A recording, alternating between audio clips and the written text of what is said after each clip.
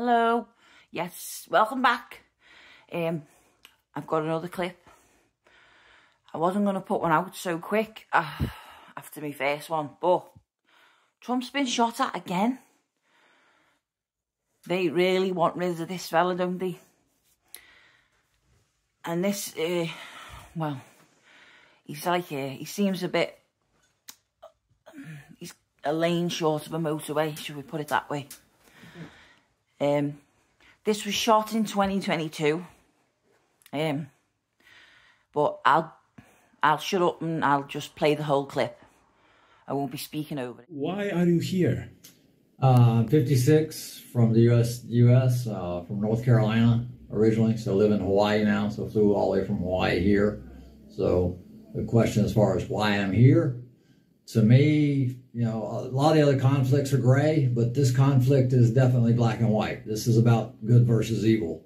This is a storybook, you know, any movie we've ever watched, this is definitely evil against good. I mean, we're battling a situation here where, you know, the Ukrainians and the rest of the world are caring and kind and generous and unselfish and take care of one another. And it's just a matter of, you know, we need to stand up for that. That is the most important thing in the world, is just to show human beings that we're kind and we're caring and that we take care of one another and that the world is united so that we feed each other and make sure that, you know, we all move forward as one collective whole unit.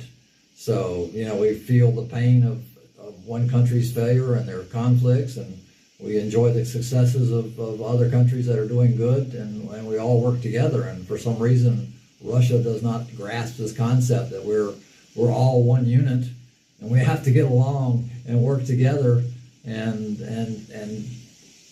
be normal human beings. This is 2022. We have to work together. It seems asinine that we have a leader in a country that does not understand the concept of being unselfish and being generous and being kind and just the basic moral values that are required by human beings these days. It blows my mind. And what are you doing here in Ukraine? My initial goal was to come and fight. I think, you know, everybody around the globe should be motivated to come here and support the Ukrainians and support the army, no matter what gender, age, anything. Everybody should be here supporting the army. But I'm 56, so initially they were like, well, I have no military experience, so they're like, you're not an ideal candidate. So they said, not right this minute. So plan B was to come here to Kyiv and promote getting more people here. You know, we need thousands and thousands and thousands of people here fighting with the Ukrainians. We need, you know, we've got 190 countries around the world, and we need thousands from all of them. If the governments will not send their official military, then we civilians have to pick up the torch and make this thing happen. And we've gotten some wonderful people here, but it's a small fraction of the number that should be here. If we have 5,000, you know, to 10,000 people here fighting, you know, that is just a minuscule amount of the 5 billion people on the globe. You know, we need everyone here fighting. That's why I'm in Kyiv. So every project that I promote is about getting people here to support the Ukrainians. We were at a critical juncture in this war where we are sitting on the fence as far as whether good or evil is going to win. You know, right now we're looking at a situation where the world is waning and it's thinking that this is important or not. And we're at a point where, you know, all right, are we going to stand for humanity, for human rights, for everything that is good with the world? Or are we just going to ignore it? You know, if everybody is complacent and doesn't join this fight, then guess who's going to win? It might take 10 years, but we're going to lose this battle if everyone around the globe does not stop what they're doing and get off the couch and come to Ukraine and defend the human rights of everyone around the globe. This is the most important thing going on in the world today. So sitting around and letting life go on as normal and complaining about gas prices and complaining about, you know, your luxury life in whatever country you live in is unacceptable. As human beings, we must support each other. We cannot turn our backs on anyone around the world and expect the problem to go away. So I've been dealing with Russia for my entire life. You know, we had one period where it was okay, but now we've let it slip back into terrorism. So it's just, the world needs to respond. You know, why world leaders are not sending military is beyond me. We're going to have to elect new leaders the next go around that have a backbone and that, you know, have the fortitude to say, hey, we're not going to tolerate this type of behavior. This type of behavior is unacceptable anywhere, any place, you know. So it's totally unacceptable. And why people are not responding, I do not know. What impressed you the most since you are here? My trip to Irpin was pretty emotional. So, you know, going and seeing the buildings that were burned and destroyed and things of that nature. I think more emotional for me is just talking to the guys that have come here. You know, when you talk to a 20-year-old guy that sold everything he owns to come here to fight, that is heroism.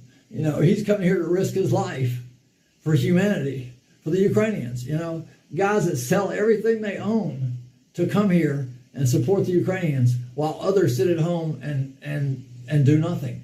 You know, it's totally mind-blowing how we have this divide of people that are selfless and courageous and wonderful and willing to sell everything they own to come here and support, you know, keep people from getting killed, to shelter kids and protect Ukrainians, and others that just, you know, want to sit at home and not. It's just,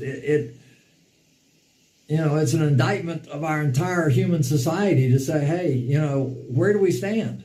Do we stand for good, or do we just not care? I mean, does the world not care? That's the feeling that I wrestle with every day in my interactions with everybody. You know, every one of us is responsible for the outcome of this war. Every one of us, you know, by our actions and what we do. And, you know, when I call back home and say, hey, I need $5 so I can, you know, put enough money together to get a vest for a Ukrainian, and I get no response, I'm like, I'm not sure that the world is as wonderful as I once thought it was.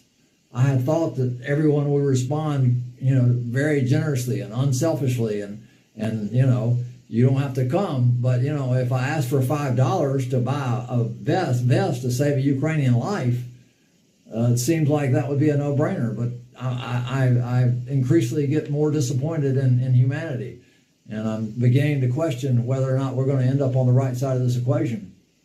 So you are working with the International Legion? Yes. And you are trying to convince people to help, to donate, and to join? Yeah.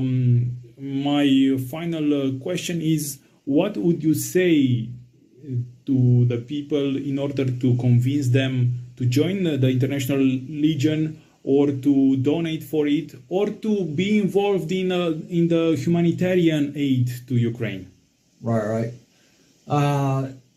It's just extremely important, the whole thing. As far as joining the military, you know, yes, if you have some military experience or know people with military experience, encouraging them to come and fight. We have units all over the place.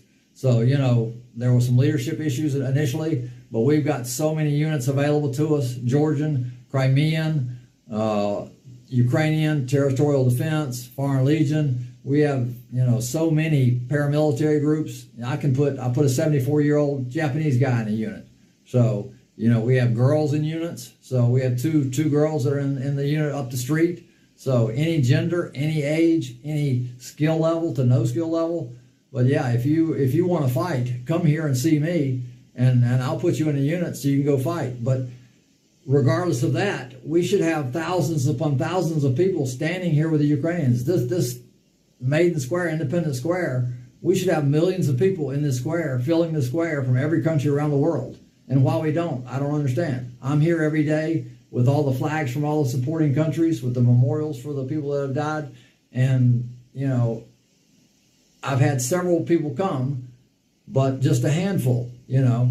So it blows my mind that I'm standing here alone without thousands of people from every country, from Asia, from Africa, from Australia, from Canada, from everywhere in South America, every place. Europe. Yeah, Europe, everywhere. We need everybody here. You know, if you have no skills, just come. You know, we need to be cheerleaders. Just being here and saying, hey, I support the Ukrainians, and I support human rights, and I support good and generosity and caring and kindness and altruism, and it's just, you know, we need to show the world that we care, and it's essential. You know, if you don't do any work at all, just being here and supporting and showing them that. So that was hard work, wasn't it? You can't half talk him. Bet you the thing that interview must have been falling asleep, because I was by the end of it. But that was the full clip for you anyway. Yeah, he's a strange character, isn't he? But yeah, so that was just a short one. I just thought I'd put it out for anyone who hasn't seen it yet. And if you can, if you don't mind, give me a like and a little subscribe. I've only just started posting these videos, so I know they're only basic, but they'll get better. So if you could just do that, that would be great support. Thanks. See you later.